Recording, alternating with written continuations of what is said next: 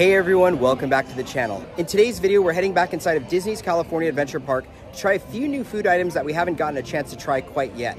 We will be talking about some D23 announcements in regards to new rides that will be hitting this area of the resort, as well as taking a look at some Halloween decorations that have popped up around since the last time we were here. And also take a look at what new merchandise has recently released here at DCA. It's all in this video and much more, so stay tuned. But before we get started with today's video, guys, if you're new to the channel, welcome. If you guys do enjoy this video, please give it a big thumbs up. Subscribe to the channel if you are not subscribed, and tap that notification bell to be notified when we do drop a new video. So let's get started.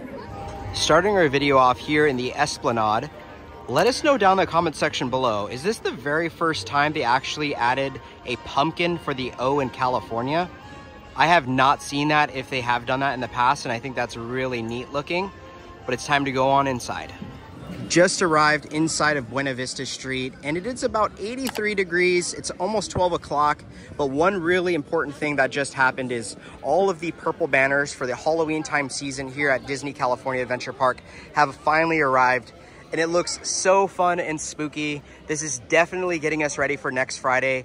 It's something we're so excited to experience. Again, DCA, I feel like, is kind of king of Halloween. Maybe there's just, you know, Cars Land, and I feel like that's a little bit more spooky. What do you think? Raelani goes, Mom, can you believe that? The bats everywhere, right? Now it's time to head inside Five and Dime and see what new merchandise we can find today. Here in the Halloween section, it looks like everything's just about the same. So if you guys are interested in seeing what is out for this year, make sure you check out our video. But not really seeing anything else. There's supposed to be a few more waves of merchandise that should be coming through here, the Emporium and World of Disney, so we'll catch that when it comes in. As far as the Sanderson Sisters collection, it looks like Shop Disney got a lot of this stuff, so if you guys are looking for it, check online. There's going to be a little bit more merchandise hitting the parks here soon. For $69.99, it looks like we got this new Haunted Mansion blazer, which feels really cool, but again, I don't know who's going to be wearing this with this weather. But it looks like at the moment there's just medium and extra large, so if this is something you're looking for, make sure you keep your eyes peeled. It looks like there's a few new jewelry pieces for Nightmare Before Christmas. Looks like we have Zero with a jack skull on the top. We also have some of these really cute looking earrings and this necklace, and each one of these pretty much is color based, so not too sure on the pricing, but I'm assuming it could be anywhere between $9.99 and $14.99. And for $34.99, looks like we have an Oogie Boogie candle holder, which doesn't look too bad. It's pretty nice. I guess this is where you can insert your candle. It has kind of like these little specks inside of the white. We have some bats, and then we have Oogie Boogie up here. And it also looks like the Disney Lacers from D23 have made their way over here also inside of Five and Dime. Now these weren't really selling too well at D23, so I'm assuming they'll probably hit the cast stores soon. And what's crazy about this one is it said it was supposed to be exclusive to D23, and yet it is inside of this store. Just came across this, I haven't seen it before. I love Zurg, I mean I love Toy Story, but for $39.99 it looks like we have this light up projection game. I think it'd be kind of cool just because it reminds me of the, what is it? I was going to say Astral Orbiters. No, the Buzz Lightyear ride. Man, I'm drawing a blank. At Disneyland. And it looks like you get like the blaster and you could hit Zurg. So I just found the pricing for all of those earrings and necklaces. I also wanted to show the bubble bar things that just recently released. So we got like a spooky Mickey. And I think the ones on the bottom, these are just normal jack-o'-lanterns with like a puff print. And these are also inside of Five and Dime. For $44.99, it looks like we have a glow-in-the-dark Stitch crew neck. I have not pointed this out. I don't even think I've seen it, but I know it's been here at the park. This looks really neat. So if your little ones want something, I mean, again, it's pretty hot to be wearing something like this, but it is inside the store as well. And again, there's plenty of the Mickey's Pumpkin Patch merchandise inside all stores here at Disney California Adventure Park and pretty much at Disneyland. So if any of this stuff you guys want, it's going to be here. Again, I think the most coolest item besides the ears would definitely have to be like the shirts. Everything for this year just looks so cool. And of course, we finally got the Crocs. It also looks like this store got a restock of the Mickey jack-o'-lanterns, and these will run you $79.99. So if it is something that you want to get, make sure you pick it up because they do tend to sell out pretty fast. Raelani and I are on the hunt for a treat, so let's find a delicious treat for her today. Okay, Miss Raelani, what did you pick today? Gummies. Gummies. And what kind of gummies? They are like Grogu frogs. Grogu frogs. We'll see if they're tasty or not, okay? They are like sweetie. The frogs are open. Take a smell, Raelani. What does that smell like? What does it smell like?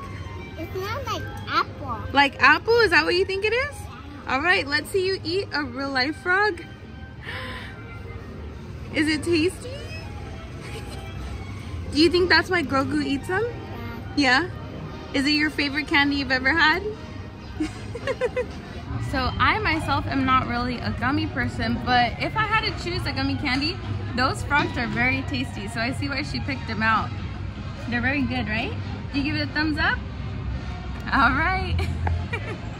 You guys, I have always been the person to say, look up, you never know what you're gonna find. We are outside of the Eliason arcade, basically where the Trolly Treats is at. And there's these like dinosaur, gargoyle, figment looking things. What are these? I want to know the history behind this. Also, there's also some secret detail right here on top of Clarabelle's. There is like a coffee machine, there is a ice cream soft serve, and like a banana split sundae. This doesn't even do justice to it. I'll see if Henry can get better quality, but I just thought that was such a neat thing to see. Okay, you guys, I am on a solo mission. Henry thinks that I'm gonna go look at some like merchandise or jewelry inside of Elias & Co, but I'm actually on a secret mission, and I'll tell you once I'm inside. This is what I came in here for. This is my secret mission. I have been in communication with some of our amazing patrons, Ben and Quinn. They want to gift Henry this shirt that he like has no idea about, and it's gonna make him so excited. So thank you from the bottom of my heart. You don't know the magic you're about to spread to him, and again, just thank you guys. You're gonna see the giant smile he has. The bag is secured. Let's go make one guy very happy today. For you. Oh. What? Yeah, it's from Ben and Quinn, our patrons. Oh my gosh. Look at that smile. Oh, that's so cool. Well, thank you guys. That's awesome. This is what I wanted to. Aww. Wow, Ben and Quinn, thank you guys so much for doing that. I definitely probably wouldn't have got that for myself, so I appreciate it very much. And lately, you know, I've been just trying to make sure, you know, Nicole and Raelani are good, just because we've pointed out before our personal business, and usually we never talk about it here on this channel, but we've lost about like 80% of our business just during the times right now. And I just try to make them happy just because, you know, family, and you want to make sure everyone else is good but yourself. But like that truly, I really appreciate that. That means a lot. I'm at a loss for words, but thank you guys very much.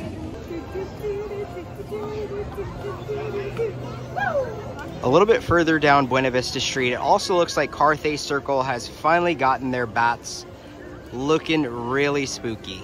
And right next to Carthay Circle, it looks like the spooky pumpkins have also arrived on the top.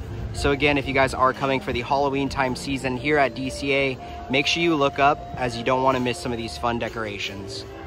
It's our favorite toy. Donald!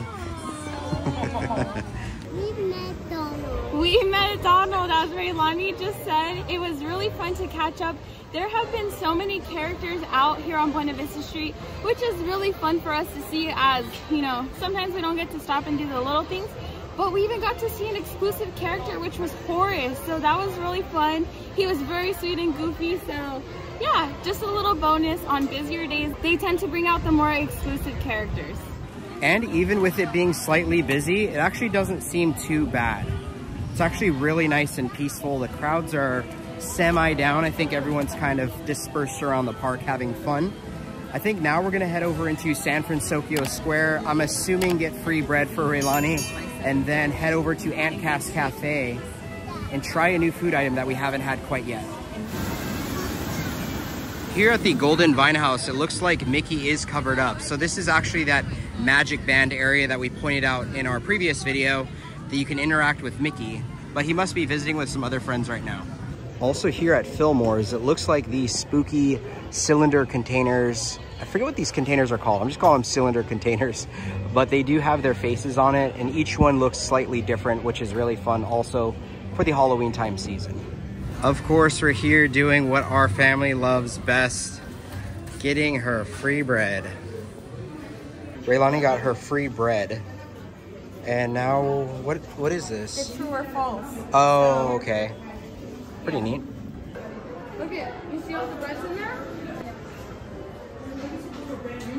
So from Aunt Cass Cafe, we have the California roll sandwich. This sounds very interesting. This has a shrimp and crab salad. It has yakisoba dressing on top. It also has some furikake and seaweed salad on a milk bread bun. I'm not sure if this is up my alley or not because I love sushi, but it's now in sandwich form. So let's see what the true verdict is. I'm so scared. All right, cheers.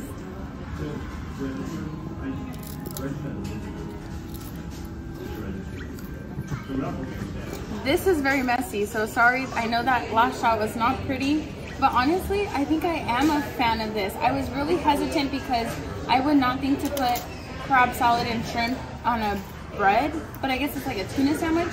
I also forgot to mention there is some wasabi paste in here, or wasabi spice. Not too crazy, not too overwhelming. Overall, the flavors come together very nicely. And I'm actually not a big fan of seaweed salad, but on this sandwich, I don't mind it. I think I'm gonna give this like a 4.7, almost a 5. Raelani, how are your chips? Are they good? Sorry guys, I feel like I have all this stuff in my teeth, but I did want to say that that sandwich is like refreshing or just a fresh option. As weird as that sounds, probably the bread would make it less like of a fresher option, but it's just very nice on this hot day. So I don't know, I was like totally against trying it. I was like, no, I would not want to eat that on a sandwich, but it was very, very good. I think Henry and I would get this again while it's still here for the season. And if you guys didn't know, they actually sell fresh baked bread here. Looks like we have Baymax, we have Mickey, and some other options. But stay tuned for Halloween. They tend to have a vampire Mickey as well. Guys, Raelani loves Boudin so much. Like, I think she should have a sponsorship with them. So if anybody knows some higher ups that can get Raelani her free bread, we would probably appreciate that. Truly, I love San FranSokyo Square. I love like all the fun and cool decorations they have all out through this entire area. And of course, coming through these amazing, would these be considered the arches? Yes, I don't know. We just gotta go to the real San Francisco so you can experience it. Oh, definitely. Right as you cross through the Golden Gate Bridge, well, I guess it's not the Golden Gate Bridge, right? It's the San FranSokyo Bridge. We have these beautiful looking flowers. We just love to kind of like take the time to look around. They just have some really cool looking plants. And this one really stands out to us as well. Raelani really wants to jump on the Little Mermaid, so let's go.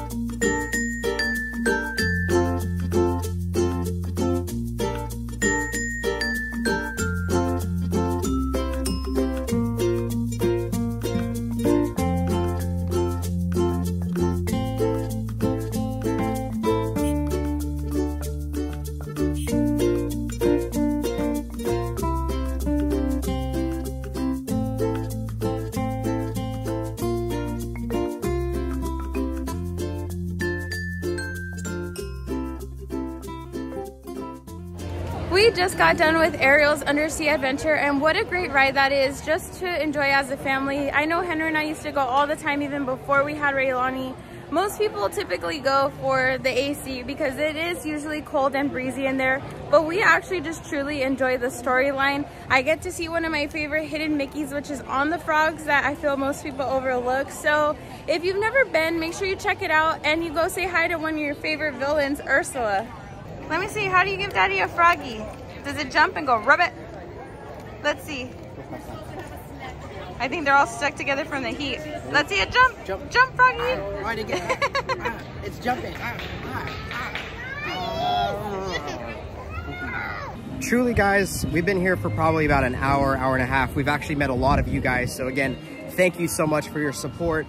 We have one more big thing to cover before we kind of start to wrap up the video, and that's going to lead us over to Paradise Garden Grill. Also, for those of you who like to know rides I've never been on, here is yet another one. Goofy Sky School. I swear I have to do like a video of like going on all the rides I've never been on, just because I think now there's about a handful. So stay tuned for that video.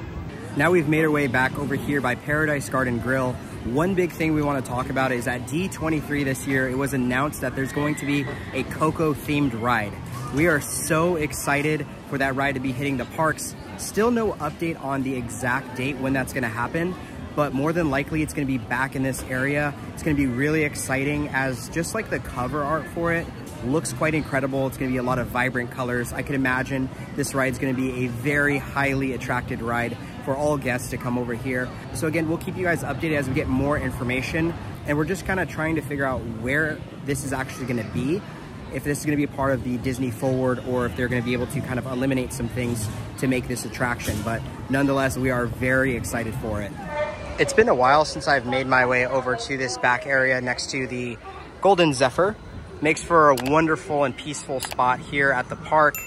Again, it's actually not too bad. So if you guys ever want to kind of come over here and get some shade and just kind of look at the beautiful sights of Disney California Adventure Park, this would be your place to do it. It would be nice if we could plop ourselves a beach towel right here and just chill, right? I mean, who would want to go in the water though? It might be a little bit gross, but this is a nice area of the park. And those who are coming for Oogie Boogie Bash, it looks like the Transformation Spell / Life Potion book is back again for another fun photo op. So keep that in mind if you are coming for Oogie Boogie Bash. If you guys have not heard or just don't know, here is your reminder to make sure you're staying hydrated while you're here at the park. Make sure you're drinking tons of water. Reapply sunblock. I just saw somebody walking and the poor thing, you could tell their legs were like red like a lobster. So if you're very fair skinned, make sure you, or even if you're not, just make sure you add your sunblock, as it's going to be so helpful for you later down the road. I feel like I'm doing much better, guys. Yesterday I felt like I was complaining a little too much in the video about the weather, but you know what? I'm embracing it because we're here, we're making a good time of what we have at the parks, but it still is hot. I mean, I can't lie. But now we're gonna head over into Grizzly Peak area and see what updates we can find over there. It is now 100% confirmed Bruno will be making his grand appearance once again. Now, Nicole and Raelani both loved him last year. He's so sweet. If we have the picture, Raelani was like smiling so big. I couldn't film my interaction because my phone had died, but honestly, he was fantastic. So if you guys want to meet him, he's going to be over in this back area next to the Eureka by the Grizzly Peak entrance. As we're making our way a little bit further through Grizzly Peak area, it's also announced at D23 that the Avatar ride is going to be making its way over here to Disney California Adventure Park. I am beyond excited. I think that between all of the new things like the Avengers Campus rides, the Coco ride, the Mandalorian turnover for Smuggler's Run, I personally am so excited for Avatar. But it's also like, where's it going to be? Some people have said it might be in Hollywood Studios area. It might be here in Grizzly Peak. Is it going to be a part of the Disney Forward, which would mean it's going to be in a whole new place here at the resort? I guess we'll see. Trying to figure out where this is going to be. It's going to be quite crazy. Hopefully we get more updates, as I am like beyond thrilled to actually go on the Avatar ride. Yeah, so stay tuned for those updates.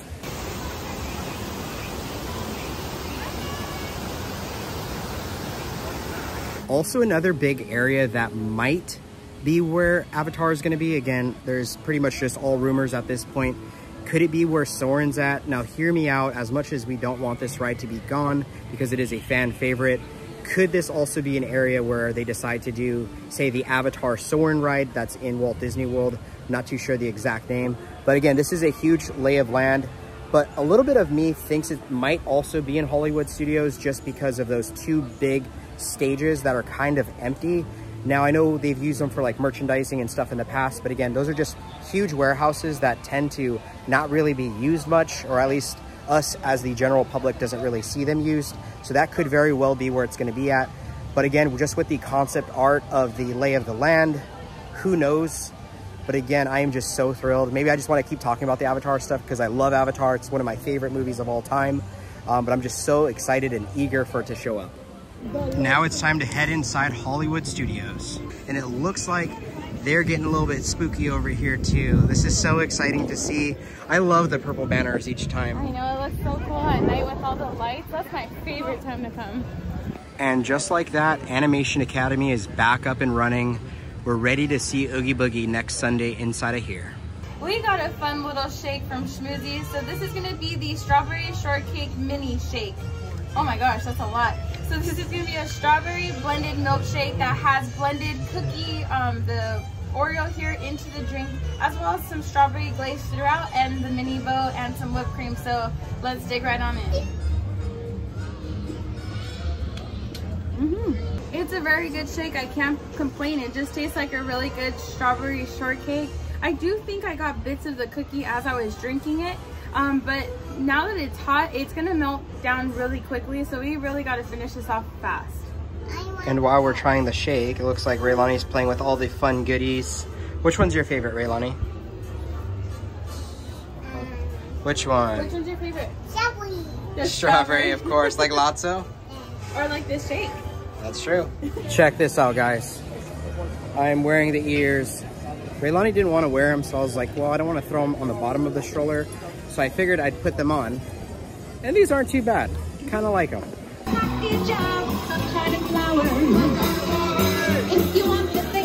You guys all know we don't park hop, but we had to come over here. It looks like we got Mickey dressed up with his mask. Finally, all this week we did not see it, but he is here now and he's got his mask on.